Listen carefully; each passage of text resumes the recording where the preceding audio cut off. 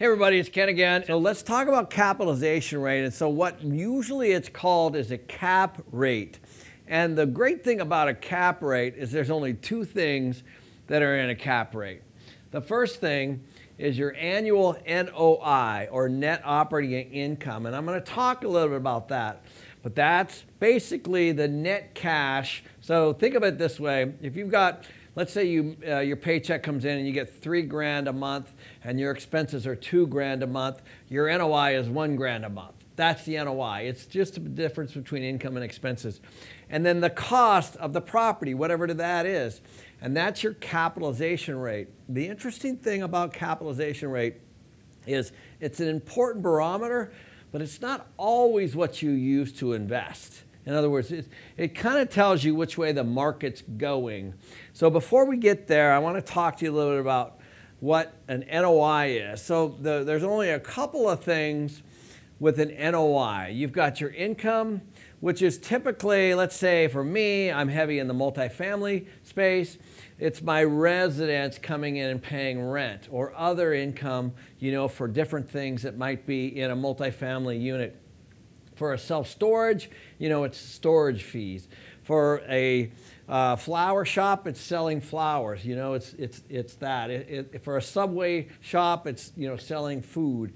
For an office building, it's a tenant paying rent, and renting space for an office. So it's all the income category, that whatever it might be. Now, the thing that can manipulate the income would be vacancy rate. So depending on where we are in the market cycle, income could be high, it could be really strong, occupancy could be really high. So all those things are going on. And so income is a big piece of your net operating income.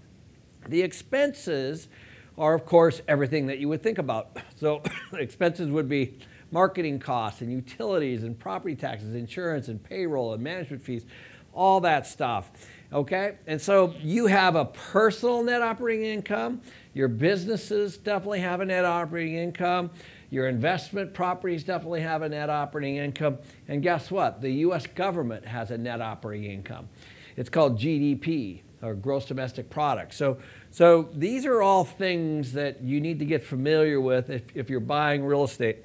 And so as we start to look at this net operating income here, you can see that it's whatever the property is pulling in divided by the cost of that property on whatever it is that you pay. So that is how you determine the cap rate. So let's just walk through one example. So we know that it's income minus expenses, and what you want to do when you're buying a piece of property is you want to look for properties that have income that you can grow. In other words, the last thing you want to do is buy at the top of the market, or you want to buy something where the rents are the highest or the prices are the highest. I mean, it's just common sense. Same thing with a car. You want to try to buy something at a good price. Well, you're doing the same thing, and it's all, the costs are usually based on this income. And you also want to take a look at spots where you can actually save on the expenses. Because if you can grow your income and save on your expenses, then you're going to grow your net operating income, and that's how you're going to grow the value of the real estate. So let me just walk you through some real life examples. So here is a building that we paid, let's say, $1 million for, and it has a net operating income, an NOI, of $100,000. So if you take the $100,000 NOI and you divide it by the $1 million that you paid, then you've paid what's called a 10% cap rate, or capitalization rate, okay? That's how it works. Here's the cool part. What we're trying to do here, guys, is we're trying to increase this. So how can you grow the net operating income? So there's a lot of ways, and that's the secret sauce of investing, in my opinion. Because what we're trying to do is grow this NOI, because as you grow the NOI, then you grow the value of the property at the same time. So for example, maybe this property has a $100,000 NOI, but it's got, let's say, 30% vacancy right now, for example. Okay, so if you could increase that vacancy or if you could increase that occupancy down and get that down to 10%, let's say, then for sure, because your expenses are pretty fixed, your income's going to go up. So you might grow this to 120 NOI or 130 NOI, depending on the rents are, what they are inside of that building. So that's the whole game here, is you want to try to buy these at the right cap rate, and you actually want to sell them at a low cap rate. So we have this term in the industry when you're buying is what's your exit cap rate?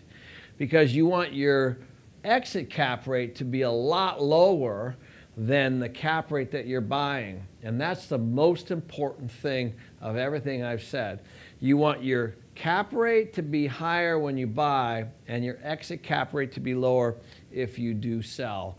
So thank you very, very much. If you guys are interested, we go into a lot more detail on this in my videos on kenmcelroy.com, and you can see all kinds of information on the NOI and how to calculate it and how to grow the NOI, and of course how to buy correctly and to maximize your cap rate. So again, thank you guys very much for listening.